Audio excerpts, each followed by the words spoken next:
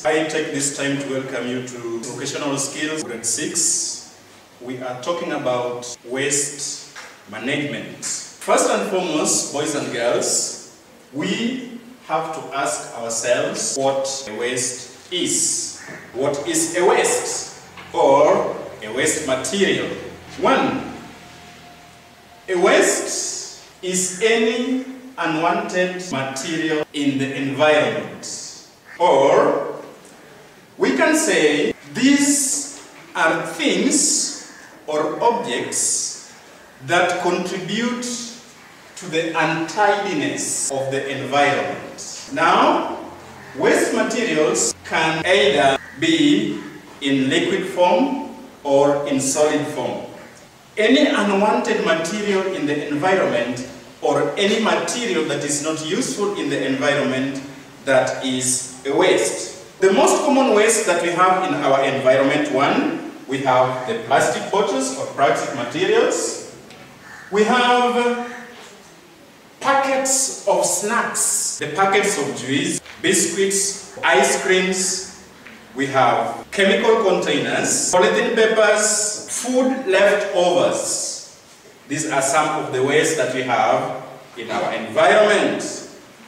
We also have dirty water from toilets and from the bedroom and also from the kitchen.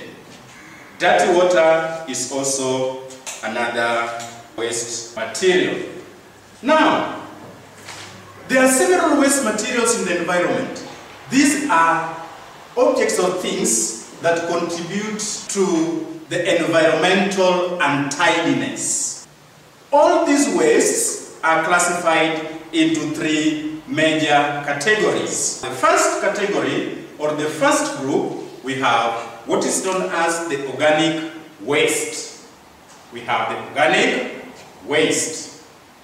Now, when we talk about the organic waste, here we have the waste materials that easily decompose. These are waste materials that easily get rotten. Examples of organic wastes, we have food leftovers, right?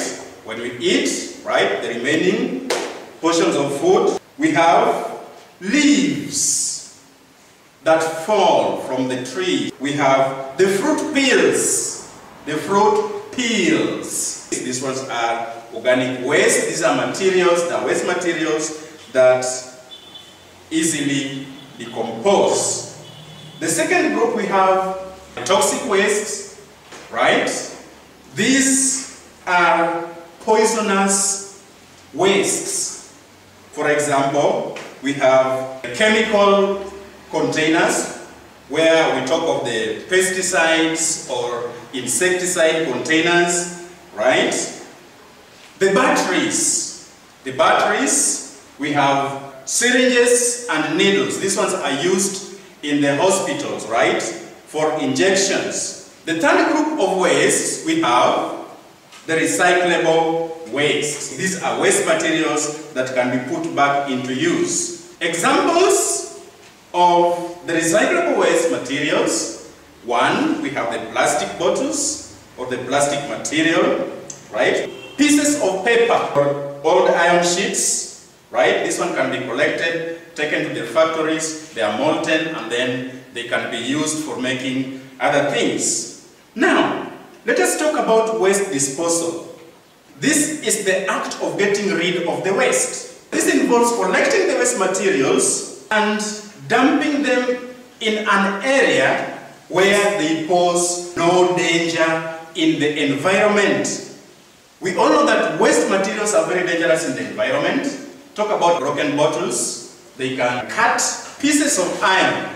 They can break. So generally, waste materials are not needed in the environment because they contribute to what is known as the untidiness of the environment. This can lead to harm or this can lead to eruption of diseases. Methods of waste disposal. There are three major methods of waste disposal, right? One, we have burying. We bury the waste materials. Now, burying the waste materials, this means that it involves digging a pit, right? And then you dump the waste materials, then you cover them using soil, or if they are so dangerous, you can cover them using concrete material.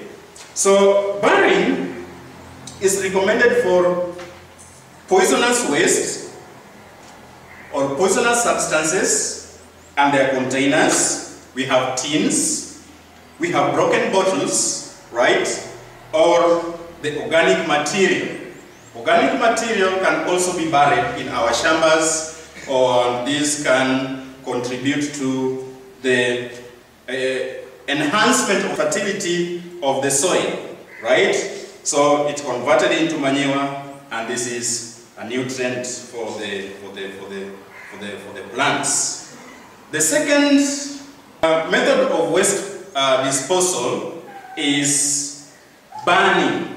Burning is involving setting the waste materials on fire so that they are lit and totally destroyed.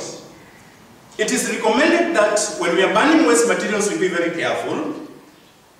One, because fire is very dangerous, and especially when we are burning the tins of insecticides. For example, what you used to spray in your rooms in the evenings to prevent you from mosquitoes, right? So those cans can be burned, but when you're burning them, you have to be very careful. But if we have very dangerous wastes, we recommend that poisonous and most dangerous waste in the environment should be burned in what is known as an incinerator. An incinerator is an equipment which is meant for burning and totally destroying the most poisonous waste. An incinerator, an equipment used for burning the most dangerous and poisonous waste. Good. Now, an incinerator is found in hospitals. An incinerator is found in big factories. So, the type of waste which is recommended for burning, we have poisonous waste substances, clinical medicine containers, syringes, and the needles that are used in the hospital. Those are some of the things that should be burned in an incinerator. The last one, we have disposal by the use of the means of sewage. Disposal by the means of sewage. Sewage is a channel where dirty water is directed to a pool where later it can be treated. Using this method, we can dispose dirty water from the kitchen, dirty water from the bathroom, dirty water from the toilets, right? So the three methods of waste disposal are burning, we have burying, we have use of the sewer system. So boys and girls, we shall stop there, and I wish you all the best. Thank you very much.